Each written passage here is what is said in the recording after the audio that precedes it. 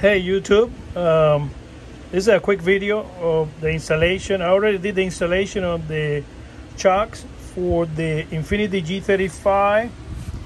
I bought this in Rock Auto. This I think is KYB. That's the part number right there. Shock, and they're very good. Was recommended by several YouTube videos. Now I'm doing the brake pads. It's amazing. Currently, this is how the brake pads look. They have nothing left. As you can see, barely anything left on the brake pad. So just doing the brake pad on both sides. Okay, so I'm using anti-seize, very important. And this is the brand new brake pads. Okay, very nice. I improved a lot in the braking system. I got this for $24 from AutoZone. So $24 from AutoZone for the 4 brake pads. They have it on sale with a coupon of $20 off. So pretty good. It's an OEM. That's what they recommended.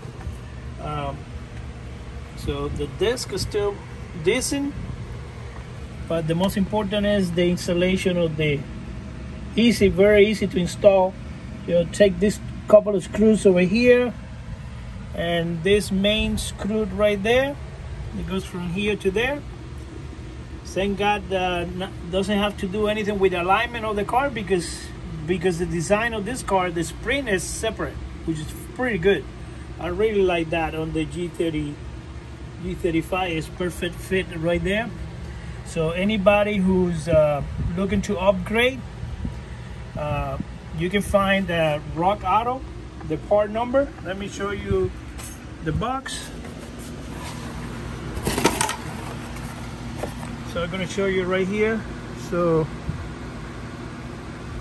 KYB XLG, and the part number right there is 344491. They're made in Mexico.